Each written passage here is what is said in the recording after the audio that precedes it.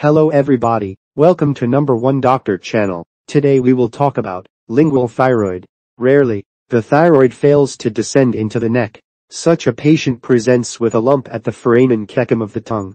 This is termed a lingual thyroid, and may represent the sum total of thyroid tissue, or may be just a remnant that failed to descend.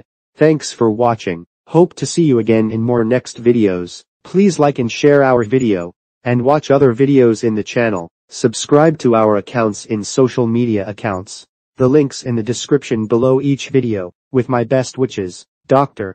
Atif Ahmed.